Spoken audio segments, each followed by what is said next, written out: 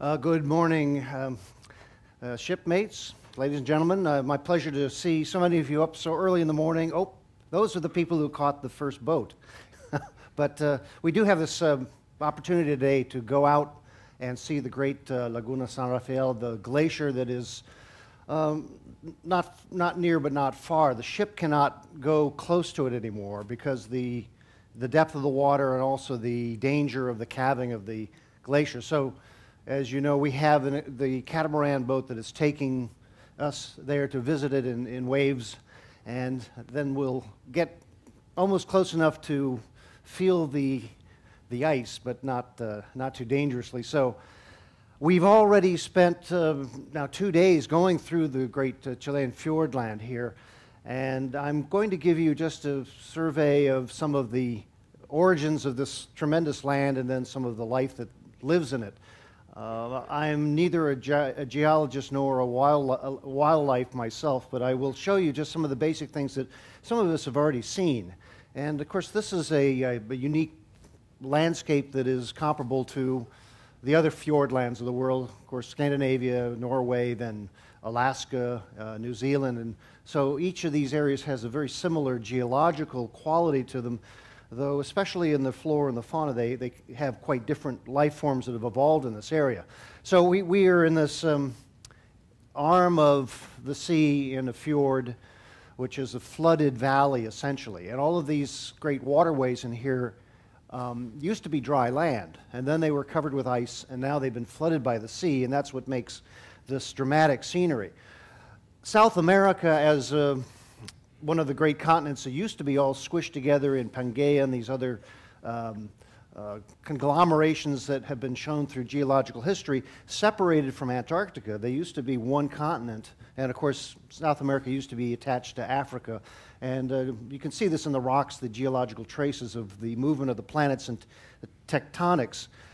In this area where we are right now, the Peruvian and Chilean trench is the deep subduction diving of the Pacific plate and the Nazca and Coco plates that are called on the bottom of the Pacific Ocean are pushing underneath the continent of South America, and that is why the Andes is that great mountain range, which is still rising to this day. But this is probably the most dramatic difference between sea depth and mountain ranges anywhere in the world. So if you can see the numbers on the trench, the deepest place measured so far is over 8,000 meters, and then within a few hundred kilometers there are mountains that are 7,000 meters high. So you combine that, you get about a 15,000 meter range of elevation between the deep sea and the high mountains.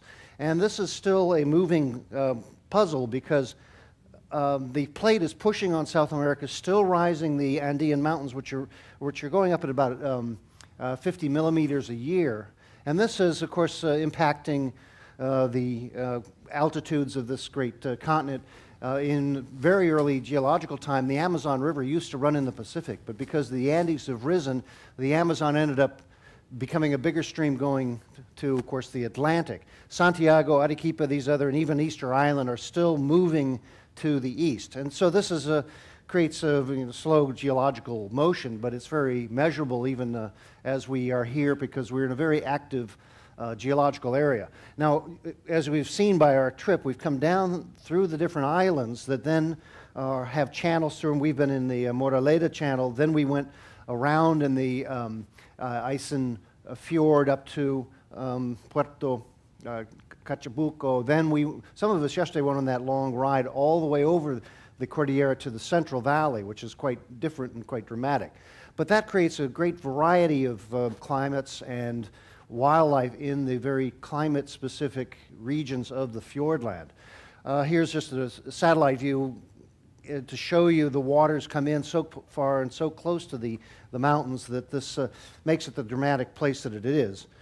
Now, we've already seen a lot of this, and we'll have a couple more days in the great fjordland, but they're characterized by these deep valleys where the depth of the water is often comparable to the slope of the mountains right next to them, but then the rivers come running off and then create these great mud fields, often with the glacial sediment or moraine deposits will end up creating deltas like you see this in the Kamau Fjord.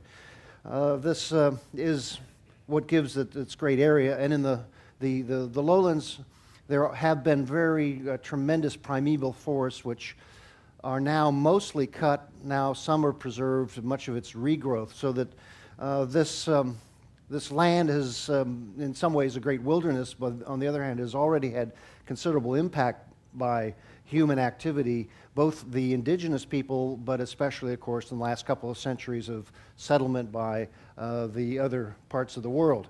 Now, the most dramatic part of the entire fjordland is the Torres del Paine, which is down near Puerto Natales, on the way down to Punta Arenas. Now, we will not be able to go by ship close to this. It's quite far inland, but it has the dramatic towers of Paine. Paine is not actually a name from English as a surname. People think it's named after somebody, but actually means blue in the native Tehuelche Indian language, because it has dramatic rises, the towers, and then a lot of glaciers that come off all sides in the Argentina and in the Chilean side. But this particular mountain range is unique in the fjords. Most are granite, basalt, igneous rock, and with some metamorphic and a few uplifted sedimentary rocks. But in Torres del Paine, they have a basalt with a cap of magma that froze on top of the harder rock in an eruption hundreds of millions of years ago, and then that capped off the mountain such that the softer rock eroded below, but left the tops of it in the black magma rock on top. So this creates tremendous towers, and this most dramatic of all the mountains in the fjordland. This, as you can see, has the basalt that's been lifted up, and it's slowly eroding, but it creates this great towering effect. There are over 15 peaks over 2,000 meters there. Now, we also saw an example of this just yesterday up the Rio Simpson with this piece of rock that is, again, it's actually a basalt, but it was left over by division of a glacier that had, the ice had carved the whole U-shaped valley, but left this, what they call the English cake. The cake, those of us who went up there yesterday actually had a little meal overlooking this, and you remember it had the face of the old man in the mountain, which they likened to a carving from Easter Island, Rapa Nui, you know, the great stone heads that they carved up there. Well, this is a natural one, and it looks like he does need a haircut, though. And we went up over the valley, and very dramatically went up through the canyons that the Rio Simpson had cut, the remnant of, again, it was all ice before, and then we went over to Coyhaique, which is the capital of this particular region, and then suddenly the land is drier, and the mountains are sort of mesa sedimentary rock. There was some shale, some limestone, and so the geology of this area is, changes dramatically as you go over the Cordillera toward Argentina. Now, somebody asked me yesterday, Patagonia, is this whole area called Patagonia? Traditionally, that was what was called the Argentine Pampas side, and the name came from when Magellan met some of the natives who were very much bigger than the Europeans, and he called them the Big Feet. And that name got applied to all of southern Argentina, and now also to the whole Chilean side. So this whole southern tip of South America is called Patagonia, but climatically and culturally and all the flora and fauna are quite different on either side, because the pampas of Argentina are, much of it's almost a desert, but the Chilean side is this great fjordland. But in the middle, in these high valleys, you get sort of the mixed quality of both of them. It's still mountainous, but it is quite dry compared to the coastline. So this whole area, from where we left in Puerto Montt all the way down to Tierra del Fuego and all that, used to be under ice, and by glacial remains can be measured in the moraine patterns where the ice was. When it receded, the land then had all the valleys filled in by the rising seas, and that's why it is so variegated. This is a remarkable place to navigate. Of course, we've come down all the way. This is Cachabuco. Then we come down today down to this lagoon, where there is a lake above it, but the glacier's hanging on the tidal waters. And then we have to go all the way out the Estero, and then out this channel, the Polucia Channel. Then we'll come down to the Gulf of Penas, which is Pena means pain because you go out and in the calm, out of the calm fjords, and then you end up rolling in the ocean. So later tonight, you'll note that we'll begin to get the Pacific swells again before we slip in and go back into the southern fjord land, and then we are in sheltered waters all the way down into the Straits of Magellan to get to Punta Arenas. Now, this whole area is mostly unpopulated, but it does have its wildlife. Much variegated because a lot of these islands are quite far away from each other, and there have never been many migratory species between some of them. For instance, in Alaska, you get deer swimming from islands to islands, and most of the populations in this part of Chile are sort of island-specific and have some local variations. But back in the Ice Age, as we all remember, if you were there, the whole area was covered with ice. Back in the Greater Ice Age, about 15,000 years ago, about a third of the planet was covered with glaciers. Now we have less than 10%, mostly in, of course, Antarctica, Greenland, but the third largest ice fields in the world are in Patagonia on the Cordillera between Chile and Argentina. And so this whole ice covered the entire area and then receded and left these great ice fields. This is the northern one, which is just north of, or rather just south of the glacier that is where we are today at San Rafael. The larger one is the southern field. It is about 4 times larger than the northern one. The northern one is about 50 by 100 kilometers. The southern one is 100 by 350 kilometers. So it's a very vast area, and it still gets snow, and then it still feeds all of the glaciers that are dropping off into the ocean. It is getting warmer, and it is all receding, though. So as it comes down the tops of the mountains, they break off into these floating flat bergs, and we'll see them today as we go out into the laguna, and then they will melt quickly in the ocean. The lower sea level altitudes are never frozen. Unlike, let's say, the Arctic and parts of Alaska, there's no ice sheet that develops in the fjords because of the nature of the Pacific Ocean moderates the temperature on the coast, even though it is, of course, frozen up in the high mountains. So as these mountain fields come down, they come down to the face of a glacier, and then it breaks off and the ice feeds into the ocean. But all of this has been receding ever since the first Europeans came and measured the extents of it. The native people remember orally that there was much more back thousands of years ago, and they have lived moving in the forests and valleys knowing that the world is getting warmer and watching the flora and fauna react to it. And of course nowadays we see it all the more dramatically because you have these ice fields and their attendant glaciers are all stepping back as is measured in this version of the glacier Uppsala. Now that is the last measure here was 1995. It is well off this map right now, and most of them are receding to the point where it is a great worry among climatologists that these the ice fields of South America feed many rivers and feed many life forms, but it's expected that within another 100 years there may be no more ice field here. And of course the greater concern is if it happens here and also in Greenland and Antarctica, the seas will rise. We don't know how much. Some predictions have said it could be 2-3 meters or 10 or 15 meters, which of course would have worldwide impact.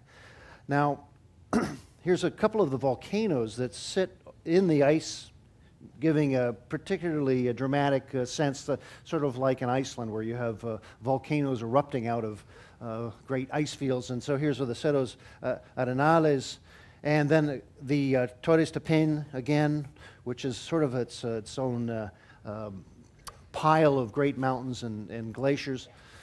Here's the Gray Glacier that's coming down off the southern field, one of the larger ones. Then there's the Bruggen and the Grieve, and there's many. There's about 30 different major ice glaciers in this whole stretch of the Fjordland. And again, the Bruggen here has been retreating dramatically. Now it's back up even off this map. But that is just the nature of the world here. And we are here to see it. As we come out today and go up to San Rafael, you'll go on the boat and go right up to the face of this and see the great deep blue ice and the radiance of this phenomena. I mean, I imagine many of you have been to other parts of the world, seen the glaciers in other ways, or maybe you have one in your backyard, like I do in upstate New York today. But this is an example of the ice when it gets compressed with the weight of the snow, and it forms eventually a form of ice that has no air in it. It's pressed down, and then that means it's glacial ice is actually heavier than what you'll get in your surface ice or sea ice. But what it does is, because there's no air in it and it is denser, it does not refract out as white. It comes out as blue, because the blue is reflected off of the nature of the compacted ice. And that's why if you dare in another place, you can go hiking through some of the ice caves. When a stream in the summertime washes underneath the glacier, then it creates these tunnels that you can go hiking through and be in the great blue realm of the glacier underneath it if you dare. Now, we will more likely see this kind of a front end of the edges where the powdered stone is turned into what they call glacial dust, which is very, very fine, creates beaches and kind of gray wash into the water. You'll see this today. And particularly as the glaciers recede, they leave these kind of muddy deposits, and it gets real dirty ice that way.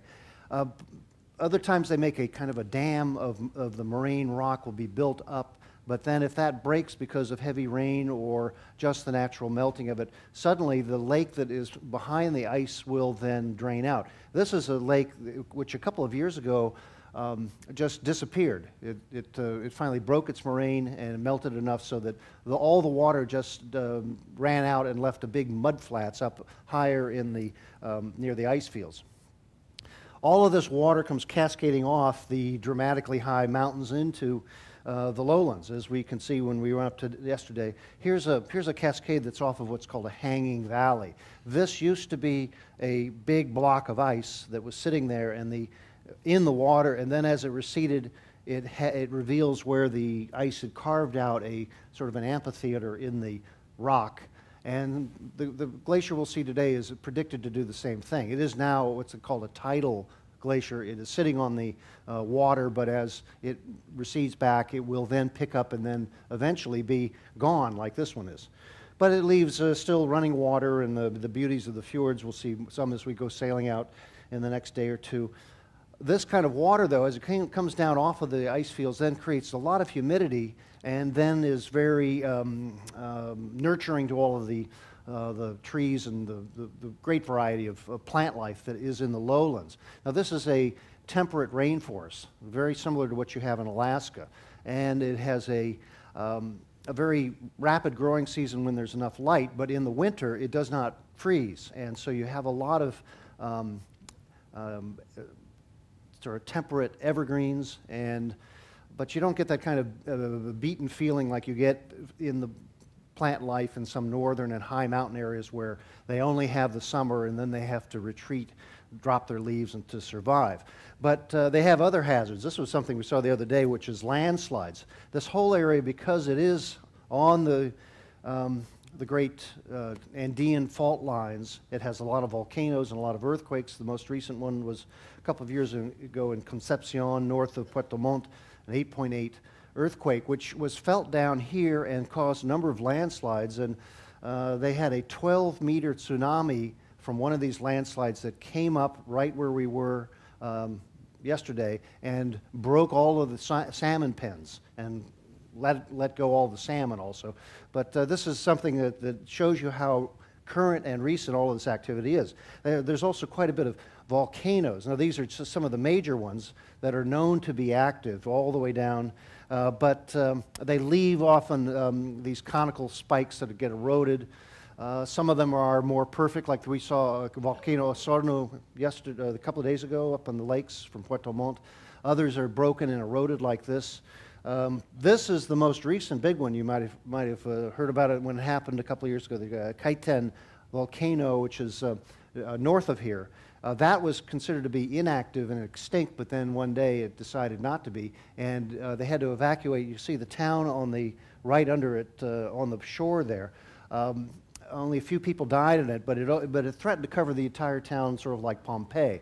But instead, the winds were such that it blew it over, all the ash over to Argentina instead. This is a regular phenomena in the fjord lands. Even though most of the mountains were built or risen so many hundreds of millions of years ago, there's still a few places where the tectonic activity is bringing up new lava and new eruptions. Most dramatically up in the ice fields. Here's Cerro Hudson, which is a real steamy, hot lava center to an icy wasteland up there, and very dangerous to go up and hike up there. Only volcanologists are allowed near these places. And then as you go down the mountains again, you have the hardiest of the plants can survive on the ledges up high, and they are creeping up the elevation as it gets warmer around here. But most of the great forests, of course, down low and in these great sweeping valleys and plains which have plenty of water, and again, they don't freeze. So you have developed over the hundreds of millions of years certain plant forms which are unique to this area. This is the most famous of the trees here, the Alerce andino, which is sort of a redwood tree, and it grows to tremendous 40-meter size, very 4 or 5 meters trunk. Some of them are over 2,000 years old. Most of the preserves of them are north of here. And they have protected them from what was very rapacious logging going on for many centuries. And most recently, in the 1950s, there was a series of great fires through much of the land that had begun to be cleared for farming. Just yesterday, again, in the Rio Simpson, you saw all the stumps in the fields and pastures that are the remnants of the Alerce forest that used to be there, but it was chopped and then burnt, and then the fire spread right up the mountains and destroyed vast areas of Patagonia. Said that an area the size of Belgium burned within about 3 to 4 years, mostly because of human settling, coming in, chopping wood, burning off fields, and then it got out of control, and it was a very dry spell that just spread the fire out and destroyed a great vast area. Now these trees are protected, but they have the quality like a redwood. They have a kind of a tannin in them, and they do not rot. So that's why the stumps are still there 60 or 70 years later.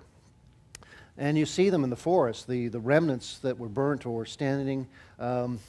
There is still a forestry industry more north than here because of broader land and easier transportation. But down where we are, a lot of this forest is now protected, though it is not what it used to be. There are some trees that are still very big virgin stands of Alerce, but the Chilean authorities will not tell people where they are. They have trying to protect them from people coming up and rustling the logs or illegally felling them. And so now the Chilean authorities have made vast national parks and preserves. So there are still stands, and of course over time they'll grow, but that particular tree grows very slowly. Others, there's a lot of variety. There are dozens of indigenous endemic trees to this area that create a very complex forest depending on where it is on the different islands. So there are many kind of junipers and cypresses, kinds of cedars. One of the trees is sort of like a eucalyptus, but a lot of it grows, and then in the lower areas where they have what's called the Valdivian rainforest, it grows moss and these kind of borealis plants that bromeliads that live on the trunks and have a whole, let's say, airborne jungle quality to it. But it's not hot jungle like you get over the mountains in the Amazon. This is cool, temperate forest. This is another interesting tree, the arayan, which is also called the Andean myrtle. It does not have any bark. It sort of looks like a eucalyptus tree.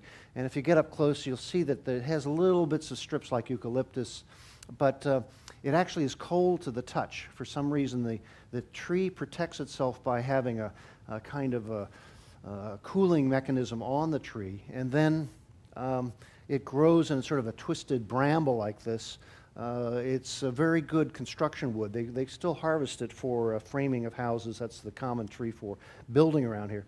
Here's another one, the ulmo tree, which flowers in a great white profusion. There we saw a few yesterday. I didn't get close enough. But here's another curiosity in the area where there was that, the earthquake a few years ago blocked a river, flooded a part of the valley, and then killed off the forest, making a swamp. So even by natural forces, some of these forests are just fall victim to the natural problems of this very unstable area. Another thing where you can see in the woods, we saw people picking this yesterday, was the calafate, which is a little herb, a bush with berries. And if you've heard this, if you go out and pick them and eat those berries, which are sweet, then it said you will come back to Patagonia. Another thing we saw yesterday was the fuchsia, which is an endemic kind of fuchsia, and it has these little droplet-like flowers. I didn't quite focus well, but it opens up like a beautiful little earring. Others were this kind we saw also yesterday, the foxglove, which is a beautiful standing flower with trumpet kind of blooms. Then we saw a lot of also the lupin, or the bluebonnets, which were spread all through the fields there, and we were surprised by great fields of them up in the high valley. Those of us who are on that long ride over the mountain, this is a field of blue, and some of them are pink and yellow and white also. But they tend to take over the hill, and then they somehow keep out the rest of the plants. It's rare that a flower will keep a forest at bay. Another of the endemic species here is called the coluche, which is a bamboo, a very primeval bamboo that doesn't has segments on a shaft, but it's not hollow. It's a hard stick, and then it grows in great fronds.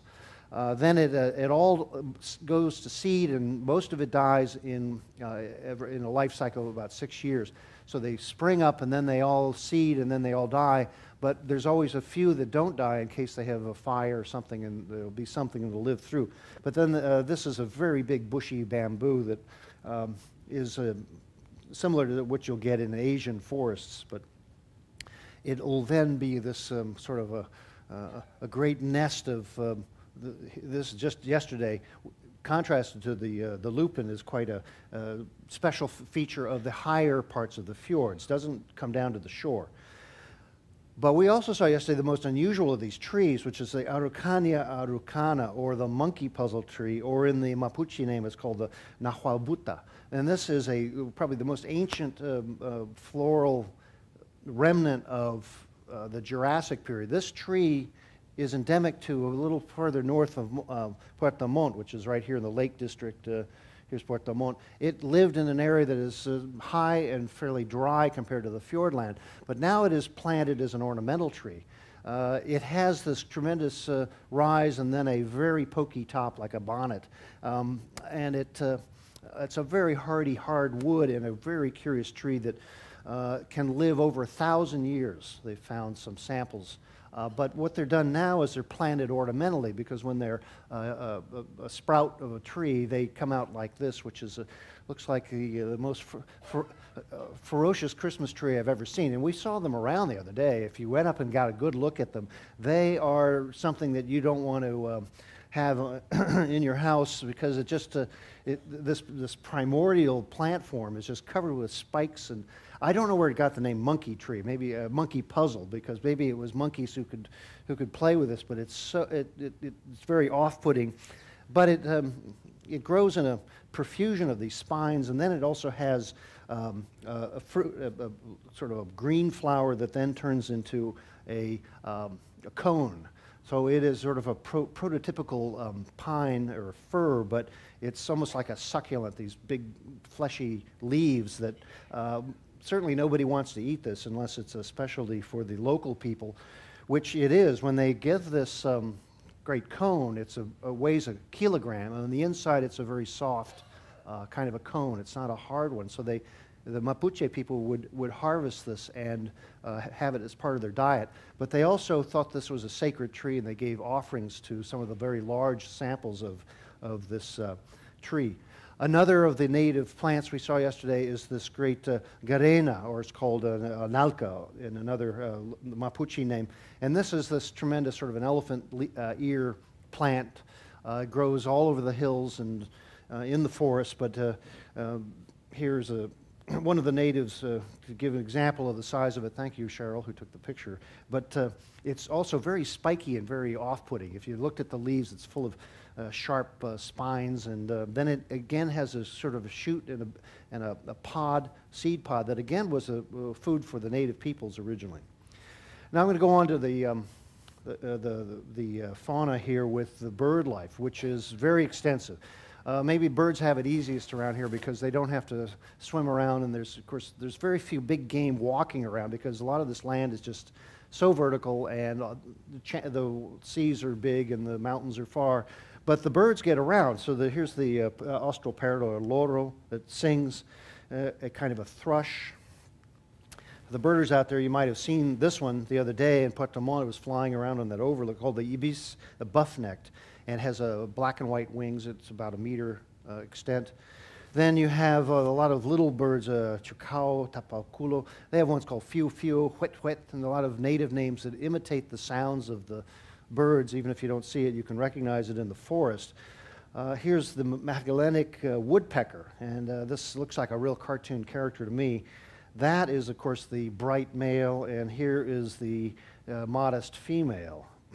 And here's a few seabirds. Here's a red-legged cormorant and a kingfisher that'll be fishing, of course, in the streams and on the seashore. Here's a flicker. And then some southern lapwing, which are a pecking field bird. Then the torrent duck, which catches insects and things in the falling streams. There's also the steamer duck particularly in Tierra del Fuego. I'll show you when we get down there. A lot of different varieties of them, but here's an unusual one which is native to this Patagonian region, both on the Chilean and the Argentine side, the emu or the rea. It's like the ostrich, and we saw one the other day walking around there. A kind of an aggressive bird, and of course flightless, so but they didn't have that many predators here until humans came and started hunting them for their feathers for fine hats. And so I was walking around and I found a few of the feathers, and at least the ones that the llama didn't eat. And you can see each one has a single point and then a double plume. And so this is why this bird was used as sort of the a dandy-like flag for those Yankee Doodle dandies who used to put feathers in their hat. But anyway, this is a protected bird now. Then on the ocean, there are many of these fishing birds, more the oyster catcher, which will actually break up shellfish. Then there's a lot of swans. We'll see these, especially as we go south toward Tierra del Fuego, the black-headed swan, which is a very elegant bird. And then, of course, pelicans, more cormorants. There's a lot of colonies on the offshore islands. Because the seas are very rich, there's a lot of fish flowing through the outer edges as the Humboldt currents coming up the coast. There's a great deal of bird life living off of the great abundancy of the sea life. And so we'll see more of that as we go out and around. But up here in the high mountains, we have the top predator birds, which are, this is an Andean eagle, which has a wingspread of almost 2 meters. But the biggest, of course, is the great condor. We may see some of those on our way into the Straits of Magellan, but they're usually very high in the very top of the Cordilleras and on the edges of the ice field where they hunt for very small game up there. But they are now endangered because people used to just shoot them because they could, and they were pretty easy to shoot because they're so big. They have a 4-meter wingspan, which is quite fantastic. Now we saw this one that is a juvenile that was stuffed and not so gigantic, but you wouldn't want to be a mouse facing the likes of this fellow.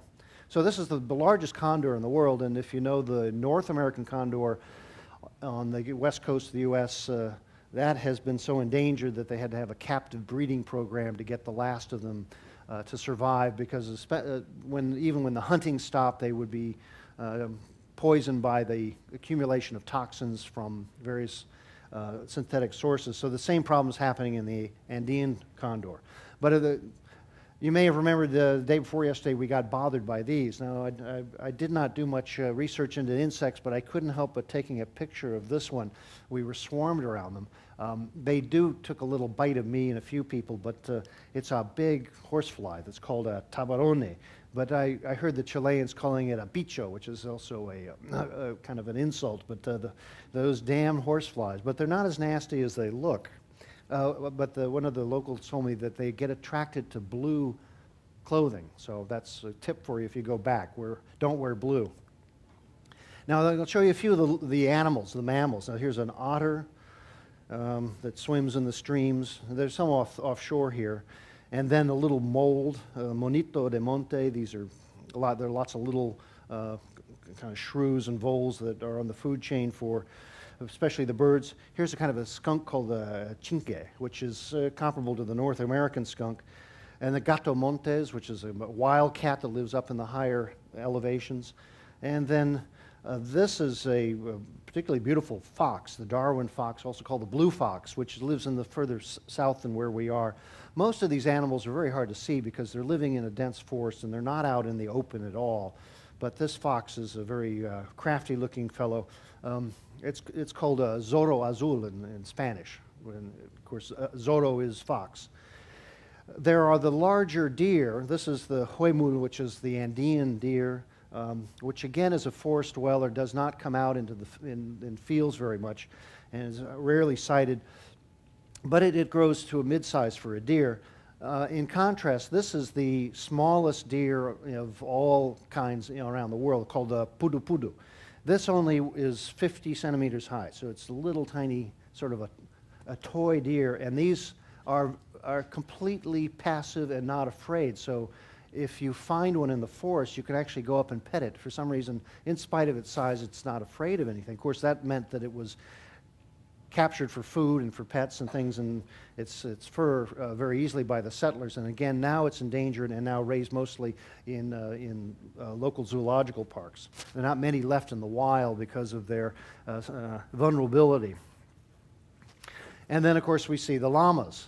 This is a domesticated version that was raised in the higher Andean plateau and has been brought down mostly by the settlers again through the ranches and such to be a source of wool. It is not indigenous to these high mountains. The Huánuco is the local version of called the camelids, the sort of the South American camels. But here's an example of the different furs and the different colors they get, and they have this curious look to them, like they really don't like to see us because we might have clippers or something. And if you get too close, they'll either spit at you or nip at you. And years ago, I stayed in a village in Peru next to a whole herd of them, and I had to run in and out to get away from them because they'd see me coming. Maybe they didn't like the looks of me, but they would all spit at me as I went by. And I get used to that at home even. But these llamas are charming from afar, but you get a herd of them and they have a certain flavor to them that they're better to look at than to smell. But there are herds of them. But the main one in this southern Patagonia is the guanacos. So, these are yellow-furred with a black head. They're different from the vicuñas that are north of here that are small and have the very finest of fur, like the alpaca. Those are north in the central Andes rather than down here. But there's still herds of them around. This is the largest of the predator animals, though, the puma, the mountain lion, the cougar. And this ranges from Alaska down to Patagonia and is a very wily, solitary cat. It has a few pups in its season, but they don't live in a pride, if that's the proper pride of pumas. They go solitary hunting, and they are very stealthy and very quick to pounce with their paws and claws and then catch their prey. So they are not endangered just because they are too quick on their heels and secretive, nocturnal. Again, they're a problem all over places where livestock meets the wilderness, and that's true all the way up far North America. But this is a beautiful cat, but I don't like the way he's looking at me. But they don't usually attack humans. They're going after sheep and small game. There used to be much bigger creatures here. Here's the Glyptodon, which is an ancient giant armadillo. Now, there are small armadillos still to this day, especially on the Argentine side in the Pampas. They burrow and they live on underground, and they come up and they feed it in the evenings and the early mornings, eat grubs and fruit, things like this. But they found fossil remains of some of these that are just truly tremendous. they are part of, let's say, the reduction of size of a lot of larger animals. Not even going back to the dinosaurs, but many of the ancient, let's say, tigers and, of course, mastodons and all these things were much bigger than the current population and addition of their species. And so it is thought that the early humans in Patagonia hunted these and were able to get through their armor and chop them up. They found archaeological sites with the remains of these glyptodons. And it's thought that it was actually the humans that led to the extinction of them in Patagonia. Another creature that has caused a lot of interest, particularly literary interest by Bruce Chatwin and other people who imagine that the giant sloth, or the Milodon, still exists. And they had found in a cave up near the ice fields the remains of a giant sloth, but it was so, the temperature was so dry and so cold that the flesh and the hide and the bones were still intact. And so this led some of the early explorers to think there must be some more of these out there in the far deep woods. Now these things are 5 meters high, 15-foot high, giant thing. But they finally, later, they tested these remains, and they were over 10,000 years old. So again, this went extinct, and all we have are these great skeletons. And you can see the lady taking a look at it, and she thought she was married to a giant sloth, but no, this one's even bigger. And so you can imagine this thing, 15 feet, 5 meters high, wandering around in these forests, and it had thought to have this big tongue that could kind of grab fruit. And it was an herbivore. It was not a carnivore. So it was this big, slow, sleepy thing. Somehow, I feel like that some mornings aboard the ship, but it no longer exists. They have not found any evidence that it actually is still around. It is extinct, perhaps by human hunting. But there are other larger creatures in the sea, especially the sea lions or the lobo de mar. We'll see them down south again in the off the shores of Tierra del Fuego, and of course in the Falklands. And we'll see a lot of seals. They again herd on these rocks on the outer shore. Those are the largest of the pinniped family in South America. There are also a lot of dolphins. There are 5 species. We may see some of these, like the Peel's dolphin, as we go out in the channels out around toward Punta Arenas. There are also whales that come into the fjords, particularly the blue whales come in to mate and calve in the fjord lands, mostly to the north here, but we may see some. This time of year, they're heading south to go feed in the great krill of the Southern Ocean off of Antarctica, but then they come back up here to mate. Here's some sightings off of one of the fjords. All those little red dots there are where they come to frolic at a certain time of year. It's actually in our northern summer. It's in July and August that they come up into this area, but they're still moving around. We may see something like this. This is, of course, the largest of all of the whales, over, it's about 30, 40 meters long in total. And if we sight one, we'll announce it from the bridge. They keep an eye out. By regulation now, all shipping must keep an eye out for whales and avoid them if possible. But if we get a sight of it, the bridge will call and tell people. But one of the industries you saw just yesterday was all the salmon farming. This is one of the changes in this area. There used to be a lot of wild salmon in the streams, and of course there's introduced trout, and a lot of fly fishing. And, but the salmon industry in Chile has become quite extensive and has been a main reason why many northern Chileans have come down to those kind of ramshackle towns we see that are put up for people that go out and help in these pens. They fish for small bait fish and also krill out in the ocean, and then they come up and process that. Just yesterday in the port, Chacabuco, we could see giant bags of dried krill feed that they then go out into these ponds and then drop and feed at the different stages. They take the fry, raise them about a year, then they put them in another pond, and within 4 to 5 years they are fish this size. And we saw a truck going by yesterday with great piles of salmon. Now this has been a very difficult industry because even though they can feed the salmon, it usually takes 3 times as much other fish life to raise the same weight of a salmon. So we think that fish farming is a good thing to do, but it's depleting other resources in the sea to raise the salmon. The other problem they have is the packing of the fish creates sensitivities and viruses and other parasites on the fish, little lice and other things that get into their gills. And so now they have to feed antibiotics in the feed to the salmon, so they will continue to raise. But that's also created some reaction, just like raising chickens or cattle or other food sources, that putting all of this ingredients into the feed eventually ends up in the food itself. And one other problem is that if they don't feed the salmon enough krill, which gives them their pink color, they come out as a white fish, and then they can't sell it. They say it's salmon, but it looks like another fish, and so therefore they have to put a dye in the feed to make sure they're the right color. And this has created a reaction among in the food industry. Say, well, this Chilean salmon is the most doctored and the most cardboard-like of farm fish, and nothing compared to what wild salmon is, as you well know if you've done it. But nonetheless, the salmon industry has made it an affordable food source for much of the world now. And of course, it's now raised in many parts of the world, but with some objections.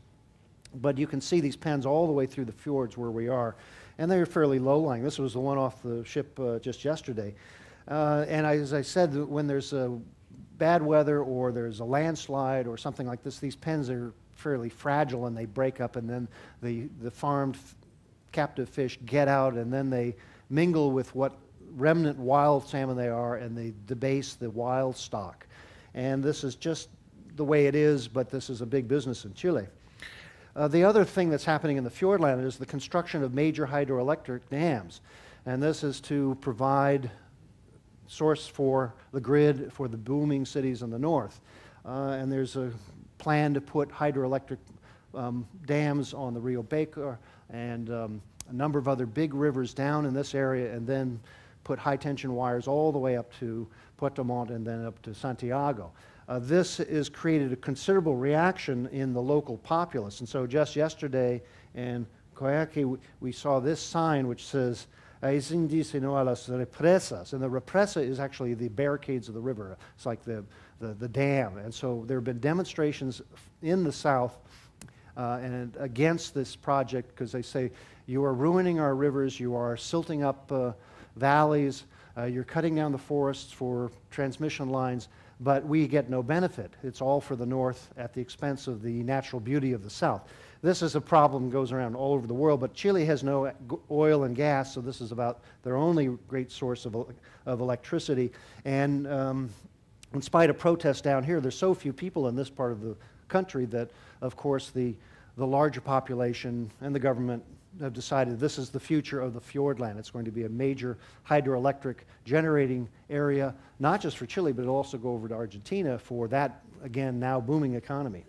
And so this whole area has remarkable geology, very interesting wildlife, and then it feels like it's at the end of the world, but a very special place. And our guide yesterday had moved from Berlin to settle in Patagonia because he's an engineer and a hiker and a nature-loving fellow, and so he committed himself to becoming a Patagonian.